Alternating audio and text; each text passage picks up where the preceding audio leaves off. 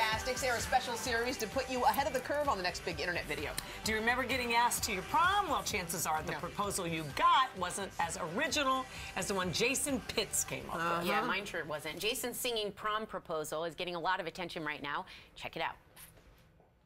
Attention everyone, can I have a couple minutes of your time? Lately there's been an important question on my mind. You see, there's this pretty girl sitting in this class, standing in this class without a clue. And I would ask her this today at school in front of all of you. I said, yeah, no. I just want you to say, I said, yeah, you're so beautiful. I'd like to ask you to a place where we can dance and chat for an hour or more.